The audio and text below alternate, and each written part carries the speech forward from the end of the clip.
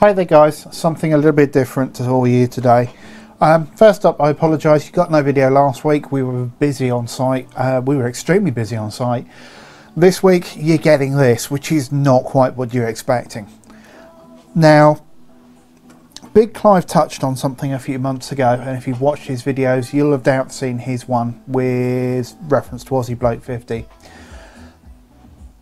He is right. It appears that among us creatives and us engineers that there is a tendency for us to have some kind of dark inside us.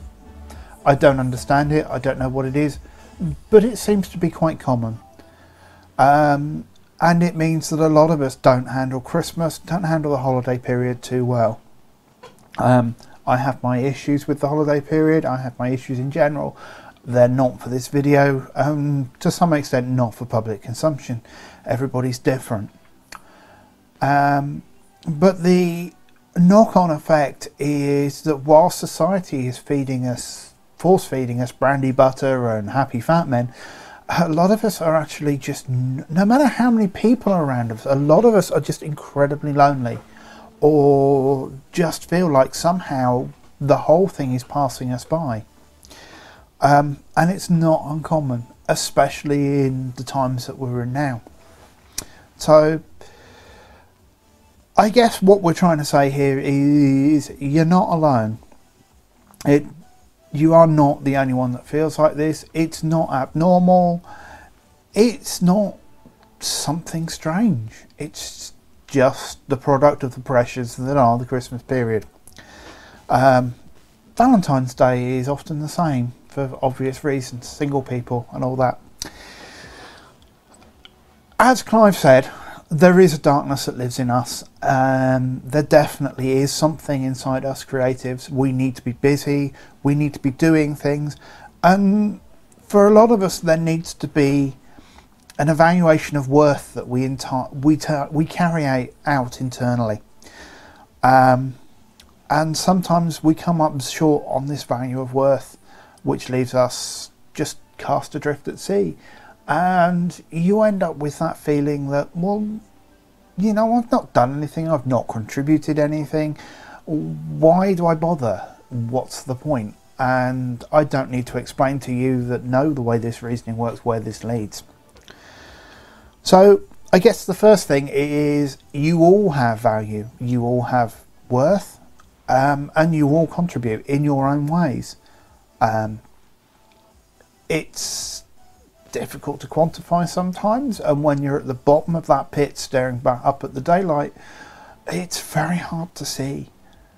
But I guess the key is to remember that it doesn't matter how bad it gets, how nasty it seems, how bleak it seems, that there is always going to be someone out there that's got your back. And it's these people that we need to learn to reach out to and respond to. A lot of people will say, yeah, just snap out of it, I'll just call the helpline and that. It's not that easy.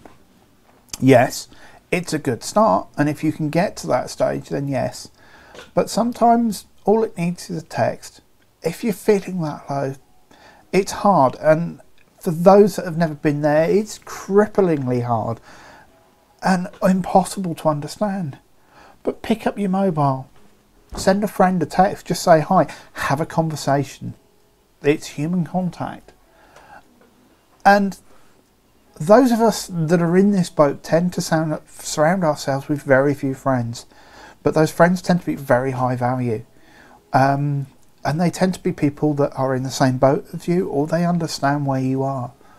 And these are the people you need. These are the people that will pull you back. They'll laugh, they'll joke. They'll say, well, actually, I think you need to talk. Let's go get a coffee or do something like that. These are the people we need.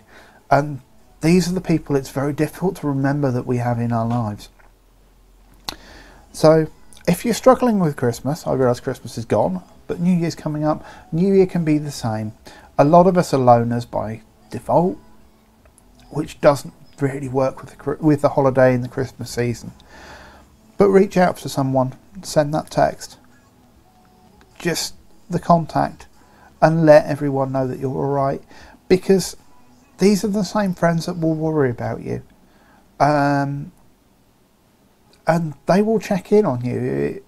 It's hard to explain. It's someone that's been at rock bottom and managed to climb out of that pit. You can do it.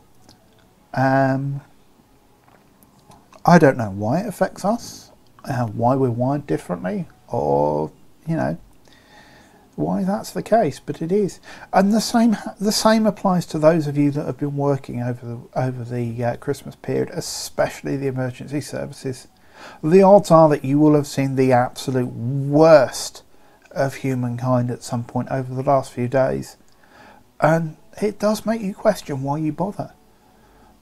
Human contact again, just a text message, just a hi, even just a hug. And those of you that know people like us, sometimes that's all it is, just a hello, how are you? That's all it needs. It's hard for anyone who has a lot of emotional baggage, family problems, and there's no shame in reaching out and saying, well, actually, I'm not okay. Actually, there is something wrong. No, it's not a Merry Christmas for me. I don't know how to carry on from that. But I guess it is that at the end of the day, when you're at the bottom of that pit, as hard as it is, as difficult as it is, you need to reach out. And if you surrounded yourselves with the kind of friends that know you and know what you're going through, they'll reach out for you as well. Every life, no matter how fucked up, and there's me demonetised if I was, no matter how messed up, no matter how difficult, no matter how utterly hideous, has value. Everyone contributes to society in their own way. Even if you don't want to be part of that, you are still contributing. And a large part of what makes us human beings is the ability to reach out and ask for help and give help. And quite often the way it's asked for and the way it's given doesn't have to be the way that you understand it. Sometimes just a good friend giving you a hug, just someone shaking your hand, just that, whatever that signal is between you and those that you know, that everything, well, it might not necessarily be alright, but it's actually a lot better than it seems at the time. Anyway, on that note, I'm going to kill this one off and upload it. I would say Merry Christmas, but we've done that already. We've got the New Year, Happy New Year, and that. There's a lot of things I want to do going forward in the new year with the channel. This isn't the place to cover them. But if this makes one person stop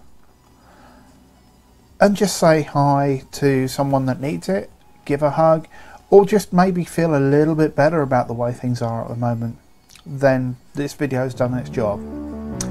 Take care, people, and